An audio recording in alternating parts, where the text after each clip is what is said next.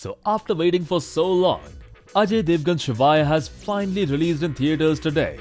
While talking about the film, very rarely do you come across Hindi films that marry form and content so beautifully. Mounted on an extravagant scale, the film is a visual delight. The film travels from one breathtaking local to another, often making your jaw drop to your knees. And thanks to the sweeping impact it makes, Shivaay is definitely a high-octane thriller. The film has a perfect combination of thrills, stunts and pace, which is vital for any thriller to strike a chord to ensure to keep you on the edge of the seat from scene A to scene Z. However, though the film is a deadly combination of thrills and action sequences, there were few scenes in the film which were dragged unnecessarily. Something like Ajay Devgan's mountain scene. Though it was visually impeccable, the scene was so long that the frame ultimately became so monotonous. However, ignoring those few mistakes, Ajay Devgan Shivaay is indeed a great experience. The execution of the subject is such that you just can't help but get transported to a world of make-believe.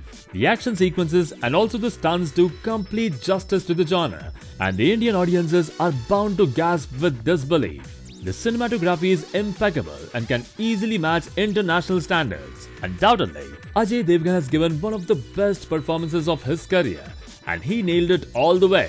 It was certainly an award-worthy performance by Ajay Devgan, who was equally supported by star cast starring Sayyeshaa Saigal, Erika Kaar and Abigail Eames. In terms of the business, Shivaay may initially face a tough competition from Ae Dil Hai Mushkil and might fare lesser than the latter. However, Shivaay is bound to create doom at the ticket window, and it is going to be a box office triumph all the way.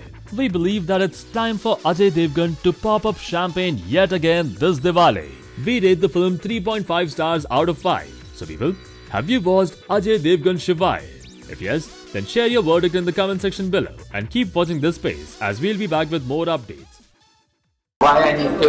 You're paying me money? Then why the fuck should I speak? Then why the fuck should I speak? Don't tell me what I should speak about. Where are you from? Oh, you're going to tell me what I should speak about? This is the first time I've come to cinema. Why should I speak?